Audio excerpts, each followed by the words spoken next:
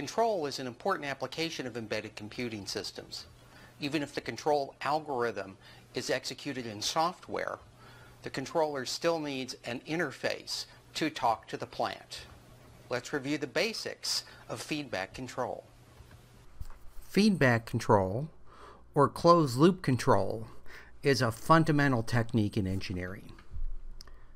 The plant is the physical system we want to control. The controller is a filter that provides the input necessary to cause the plant to do what we want.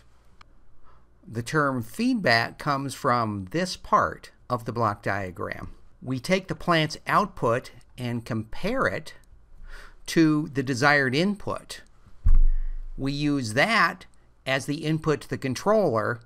It uses this error signal to determine what control to send to the plant in order to change its output to what we want. There are several types of specifications we use for control systems. Rise time is the time from the initial input command to the plant reaching the specified value. Of course, this depends upon what range of acceptable outputs we're willing to take. Typically, coming within 90% of the specified value is sufficient, but you can set other limits.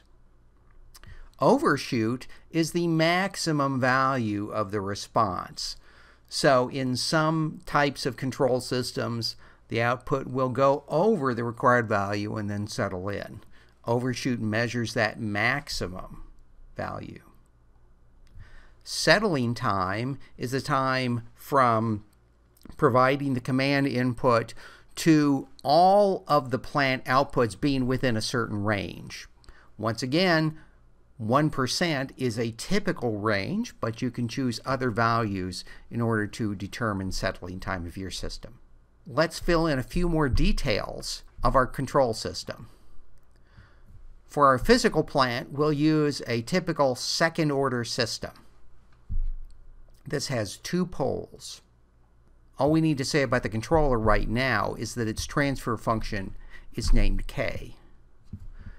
When we plug these two together into the block diagram, we come up with the transfer function for the complete closed-loop system, which we call H. And you can see that it's a function of both the physical plant and of the controller.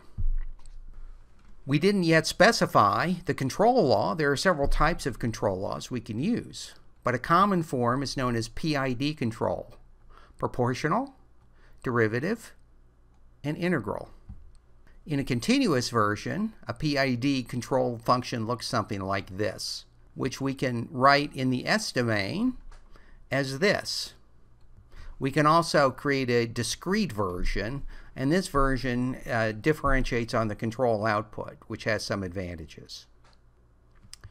So here's a block diagram in which we have a single one-pole physical plant and we have a PID controller.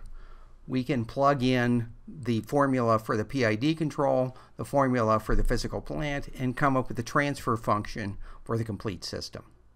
And as we saw before, the form of that function looks like this.